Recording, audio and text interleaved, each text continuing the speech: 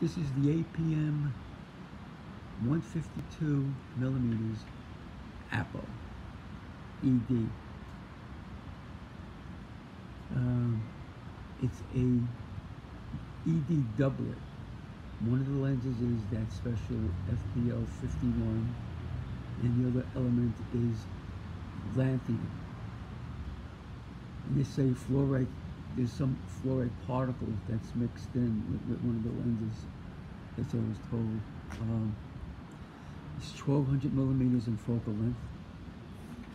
There's an 9x50 that I put separately. It's style of viewfinder.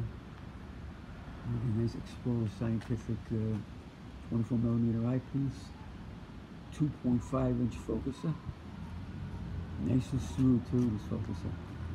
And I used to have this mounted on the AVX mount. I updated it. This is the Skywatcher EQ6R Pro.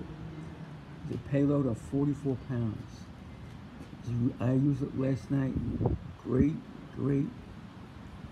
tracking and great pointing. I pointed stuff all night long and it tracked for hours. I had something in here with viewing the Andromeda Galaxy M31. I had it like high in the sky. I went inside the house, came out 5 hours later, it was still in the eyepiece. So it's kind of hard to count, to balance this, but you have to put it a certain way, these weights. But it's a pretty solid mount, and it's really nice. This telescope really just, see, out of focus you might see a little color, but anything in focus, especially on a good steady night, there's no color problems at all. The planets, clusters, globular clusters look fantastic.